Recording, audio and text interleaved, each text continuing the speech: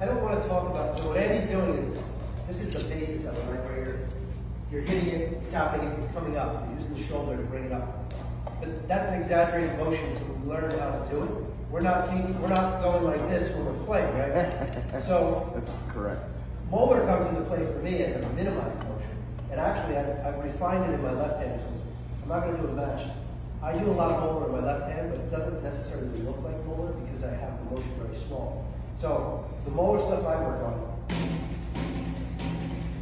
is the normal triplet, right? And you see the technique with the swing. I'm not here.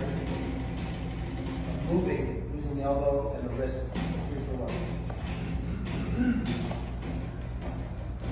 Traditional's a little different. The good thing about this is when you get it up to speed, I love using it for singles. You get a lot of power. Nice slam, a lot of access with the right hand. You get a ton of power, but it all stems from doing these triplets.